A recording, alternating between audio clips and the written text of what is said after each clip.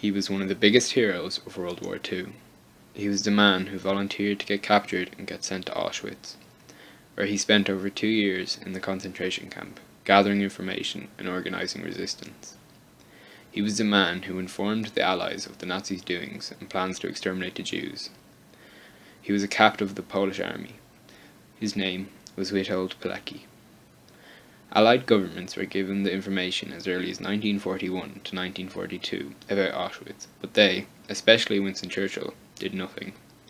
When Pilecki's group had discovered the existence of the gas chambers, they started to work on plans to liberate Auschwitz.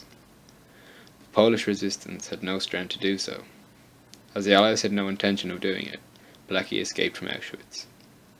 He fought in the Warsaw Uprising, where he was captured by the Nazis.